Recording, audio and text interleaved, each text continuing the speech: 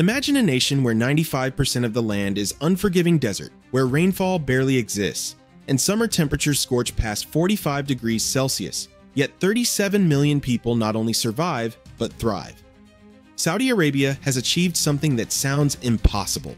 They've built an invisible river of steel, pumping billions of liters of seawater through colossal pipelines that snake hundreds of kilometers inland, turning the ocean into drinking water. But this engineering miracle balances on a knife's edge. What happens when the machines stop? What happens when the water runs out? If you enjoy massive engineering projects and future technology, make sure to subscribe, like the video, and comment where you think this technology is heading. Saudi Arabia didn't just build a desalination plant, they bet the survival of an entire nation on Ras Al Khair, the world's largest water factory. This $7.2 billion complex sprawls across the eastern coast, producing over 1 million cubic meters of fresh water every single day. That's enough to fill 400 Olympic swimming pools, or supply 3.5 million people with everything they need to drink, cook, and clean. The scale defies comprehension. Intake pipes stretching offshore, processing halls the size of aircraft hangars, storage tanks towering overhead. But here's what nobody talks about. Ras Al Khair requires its own dedicated 2,400 megawatt power plant just to operate. That's enough electricity to power a city of 2 million people, burning continuously, 24 hours a day, every day of the year. The energy demand is so extreme that the desalination plant and power station were designed as a single integrated complex. One cannot exist without the other. High-pressure pumps force seawater through reverse osmosis membranes at 60 times atmospheric pressure, a process that devours electricity like nothing else in industrial infrastructure. When you build something this massive, you create a single point of failure. If Ras Al Khair goes offline, whether from equipment breakdown, power loss, or something worse, millions lose their water supply within days. Engineers understood the risk from day one, but Saudi Arabia had no alternative. With aquifers depleting and rainfall averaging less than 100 millimeters annually, the ocean became the only option. But engineers discovered a problem no one anticipated. Deep inside these steel labyrinths, invisible enemies wage war against the infrastructure. Microbiologically induced corrosion, or MIC, slowly devours pipes and critical components from the inside out. Bacteria colonies form biofilms on metal surfaces, creating acidic microenvironments that eat through carbon steel and even corrosion-resistant alloys. What looks solid on the outside becomes brittle and porous beneath the surface. Case studies from desalination facilities reveal a disturbing pattern: sulfide contamination in offshore intake structures, catastrophic failures in seawater lift pumps, and Monil bolt failures that caused entire pump assemblies to cease mid-operation. These aren't isolated incidents, they're systemic vulnerabilities inherent to any system processing corrosive seawater at industrial scale. One documented failure involved the complete breakdown of intake screens when biofouling blocked filtration systems faster than crews could clean them. Saudi Arabia's environment amplifies every weakness. Scorching desert heat accelerates metal fatigue. The Arabian Gulf's high salinity, higher than most oceans, makes corrosion more aggressive. Thermal expansion and contraction from extreme day-night temperature swings stress pipeline joints and welds. Fix one leak, and pressure shifts elsewhere, opening new failures downstream.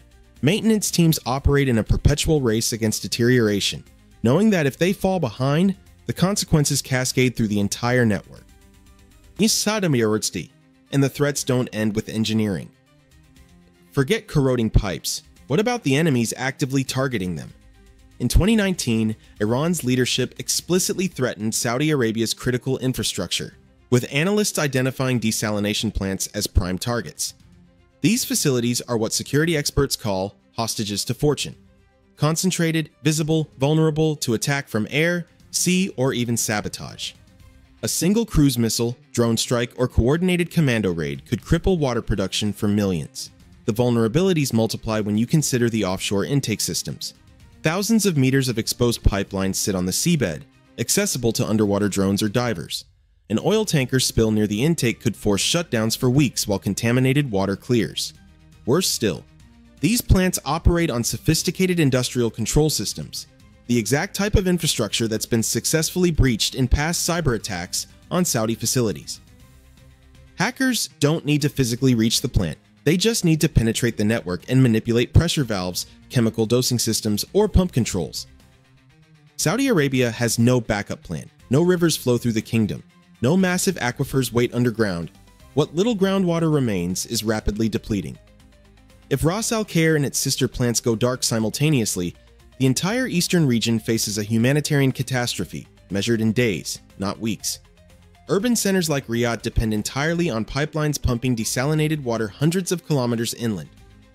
Cut the supply, and the country's heartland suffocates. If this surprised you, hit like so more people see this.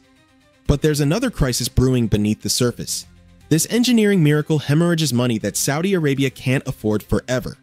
Producing each cubic meter of desalinated water costs approximately $5, a figure covering energy, chemicals, maintenance, and infrastructure depreciation.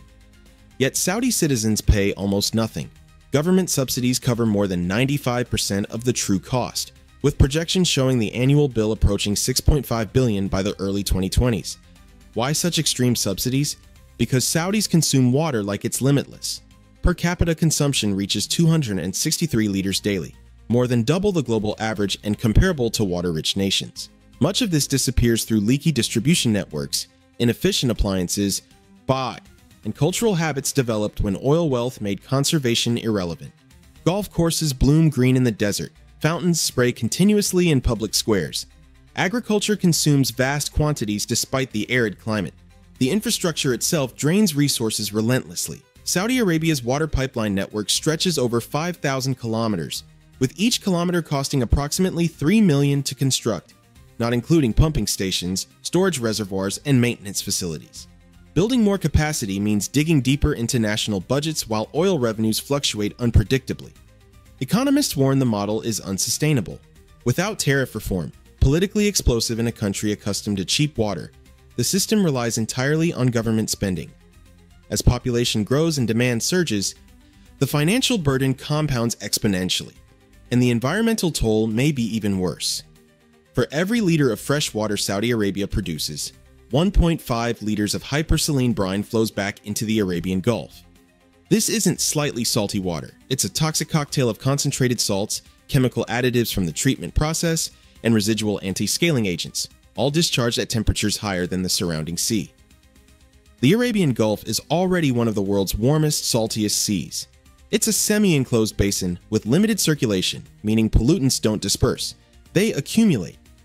As brine discharge increases, salinity levels in coastal waters rise beyond what marine ecosystems can tolerate. Fish populations decline, coral reefs bleach, biodiversity collapses. Scientists warn that decades of continuous discharge are fundamentally altering the Gulf's chemistry, potentially causing irreversible damage to habitats that have existed for millennia. Then there's the carbon footprint. Desalination plants rank among the most energy-intensive industrial operations on Earth. Saudi Arabia's facilities burn fossil fuels to generate the electricity needed for high-pressure pumps and thermal processes, releasing millions of tons of CO2 annually. This directly contradicts the kingdom's stated ambitions for carbon neutrality and climate action. Researchers have proposed storing captured CO2 in waste brine before ocean discharge, potentially sequestering up to 458 million tons long-term. But the technology remains experimental, unproven at industrial scale, and economically questionable. Critics argue it's a band-aid on a bleeding wound, addressing symptoms while the fundamental problem, unsustainable consumption, continues unchecked. Comment below if you think this project will succeed or fail. Yet the system keeps expanding. Demand accelerates faster than infrastructure can match. Water consumption across Saudi Arabia grows at approximately 6% annually, driven by population increase, urban expansion, and industrial development. Government plans call for doubling desalination capacity to 20 million cubic meters per day by 2030, requiring tens of billions in investment. But even this massive expansion may not suffice. Saudi Arabia's per capita water availability sits at just 89.5 cubic meters per year, far below the 500 cubic meter threshold that defines absolute water scarcity. As population climbs toward 40 million, that figure will drop further. Cities sprawl across desert landscapes, manufacturing facilities demand reliable supply. Agricultural projects consume enormous volumes trying to achieve food security goals. Each new desalination plant brings more problems. More brine polluting the Gulf, more carbon emissions threatening climate targets, more infrastructure vulnerable to attack or failure, more energy requirements straining the power grid. Engineers propose solar-powered desalination and renewable integration, but deployment lags behind promises. Technology advances incrementally while demand explodes exponentially.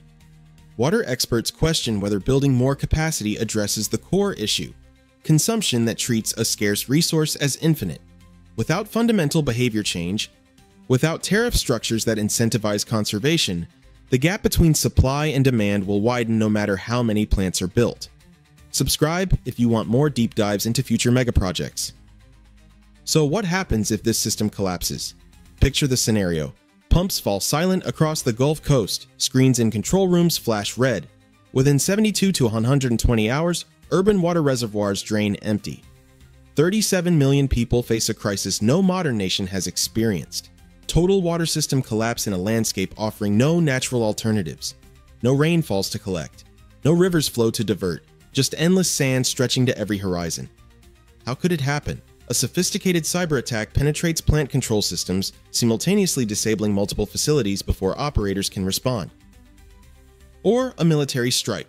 Cruise missiles, armed drones, targets the concentrated infrastructure along the coast. Or a cascading equipment failure overwhelms maintenance capacity during peak summer demand when systems operate at maximum stress. The consequences unfold rapidly.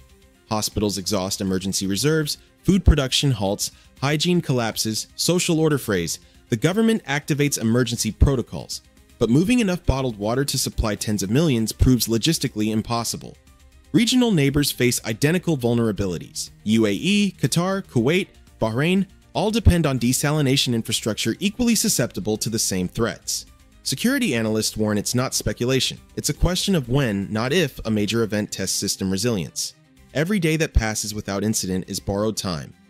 A gamble that geopolitical tensions won't explode, that cyber defenses hold, that aging infrastructure doesn't reach catastrophic failure points simultaneously. The future depends on decisions being made right now. Saudi Arabia is betting on technology to outrun the crisis. Investments pour into solar-powered desalination, aiming to slash both costs and carbon emissions. The futuristic NEOM megacity project includes experimental plants designed around renewable energy and zero-brine discharge technologies. Wastewater recycling targets push toward 90% by 2030, attempting to close the loop and reduce ocean dependency. But technology alone won't save the kingdom. Consumption patterns must shift. Tariffs must rise to reflect true costs, despite political resistance. Agricultural policies need complete overhaul. Growing water-intensive crops in the desert makes no economic or environmental sense.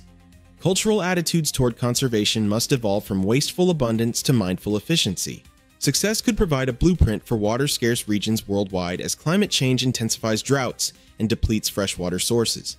Failure triggers humanitarian catastrophe, economic disruption, and regional instability that ripples across global markets. Will innovation conquer scarcity, or will brine-choked seas, cyber vulnerabilities, and unsustainable consumption doom the grand experiment? The stakes define not just Saudi Arabia's future, but the future of how humanity survives in an increasingly water-stressed world. If you want more stories about the technology shaping our future, subscribe to Next Blueprint, like the video, and let us know your thoughts in the comments.